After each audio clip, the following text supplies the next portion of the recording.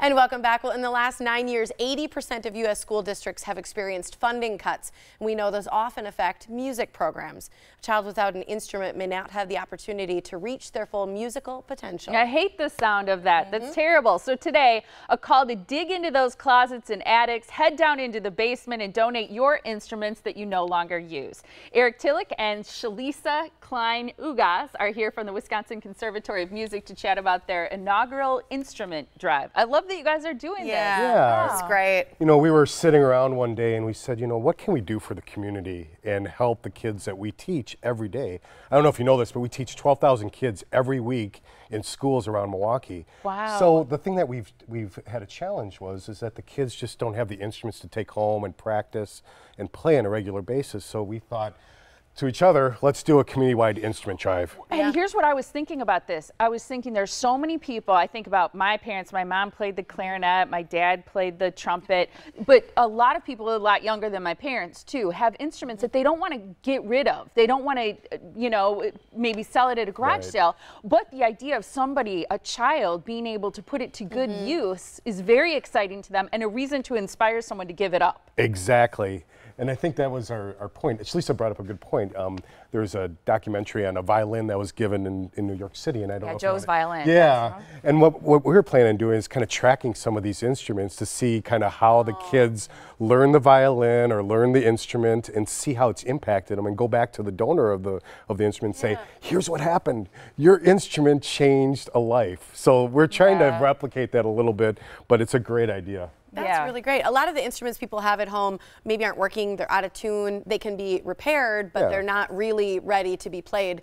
How do you deal with those types of instruments? Do you take those instruments? Yes, we're taking all of those instruments. So we are going to have them repaired, refurbished, and get new cases, and set it up so the child that will be receiving this instrument is fully equipped to start their lessons. We have so many students that come to us who want lessons, and we provide tuition assistance for those students, but oftentimes they also come to us without an instrument, so they're not able to start lessons. So this is solving both of those problems. Are there any instruments you won't take? Our producer keeps saying, are they going to take harps? Do they need a harp? We'll take a harp. Yes. Yep. They need Harps are good. Yep. Yes, and those are expensive instruments. They are, no doubt. So I think $15,000 to $20,000 sometimes to purchase a harp. So we definitely take a harp.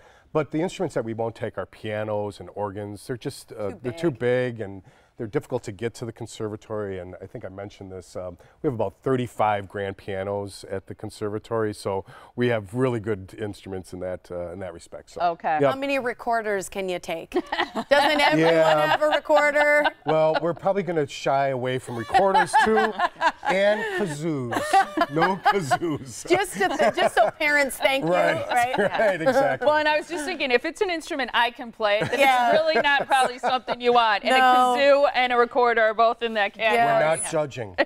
Exactly. But we will accept guitars and even electric guitars. So, you know, we have rock programs, jazz programs, so we will be accepting all of those instruments as well. Wonderful. How are you going to decide who gets the instruments? Yeah.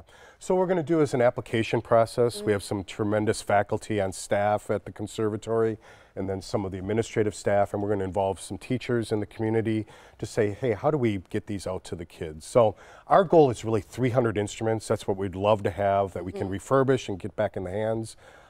There's other communities that have gotten more instruments, but we feel like that's kind of our space where we can get those. That's the goal. Yep. So we'll have an application process, and then we'll get them off into the hands of kids. So.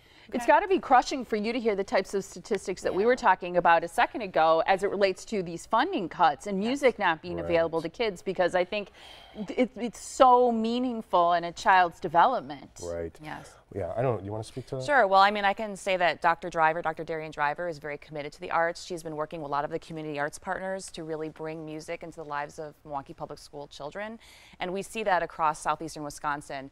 Where there have been cuts, there are administrators and teachers that are very committed to getting music into the lives of their children. And we're in a position to help them with that. So that's been really very exciting. Will it cost for the kids then to get the instruments? Are there any costs associated? Yeah, for the child. No, it's free. I mean, that's the beauty of this. You know, Yeah. the community stepping forward.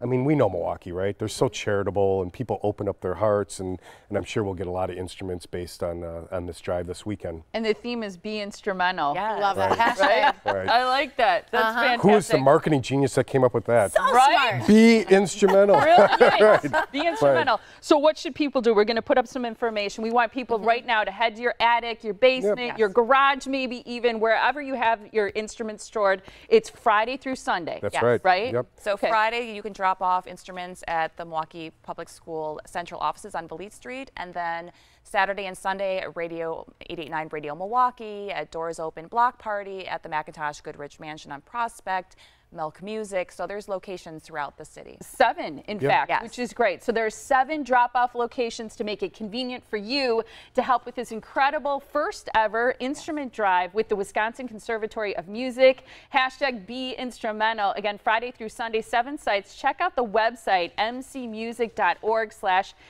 What's that? WC. Oh, WC. Did I say MC? Yeah. I'm sorry. It's upside down. That's M upside down. WCmusic.org/instrument-drive to find out more and to figure out which location is closest and most convenient to you. Thanks, you Great to guys. see you Yeah. guys. Thanks for having doing us. this. Thank you. It's a lot of Great. fun. Okay, I hope you Let get us- more than 300. Yeah, let us know how it goes. I think so. Yeah, we'll email you guys and tell Sounds you how good. it goes. So. Perfect. Thanks, you guys. Appreciate it.